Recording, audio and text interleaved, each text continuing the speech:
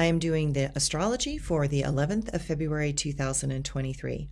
The moon in Scorpio helps something very new to be born from a deeper feeling that was languishing in the dark.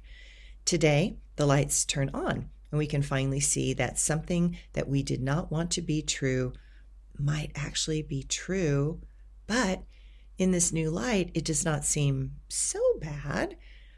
Jupiter will semi-square the sun. Perhaps we will notice that we overextended in a past event. Perhaps we will detect why our energies are so low. Growth can come, but the effort required is great. We are here to expand our own knowledge and to be kind in the process. There is so much yet to be revealed. Some of it will be difficult to unravel and comprehend, but we can and will find a door if we are willing to give this moment a shot. The layers are peeling off and the new skin underneath might be tender. Remember to be gentle with others. Thanks, everyone.